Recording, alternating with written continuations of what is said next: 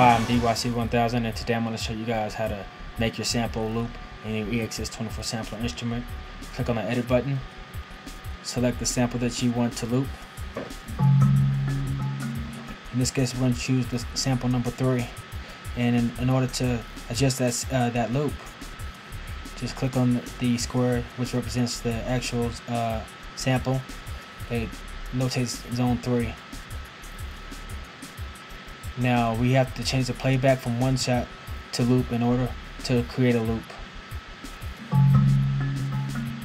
The sample is not looping. Since we had to change it from a one shot to a loop, we actually have to adjust our loop point in our EXS24 sampler. We simply do that by double clicking on the sample, the zone. It brings it up in your sample editor window. This green area actually denotes the sample loop.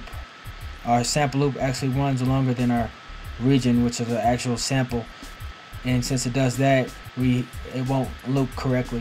To adjust our sample, we actually have to get to the end of the sample loop area point, which is right here.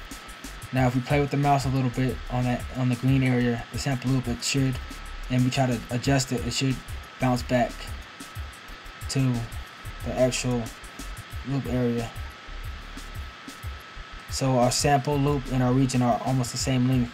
We can actually, we want to make sure our sample loop is shorter than our region area, or the same length, or it won't loop.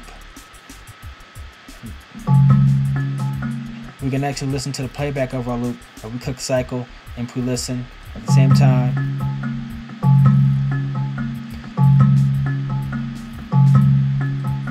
And now it's a loop. Now when we go back to our sample and we hold down the key, the sample loops.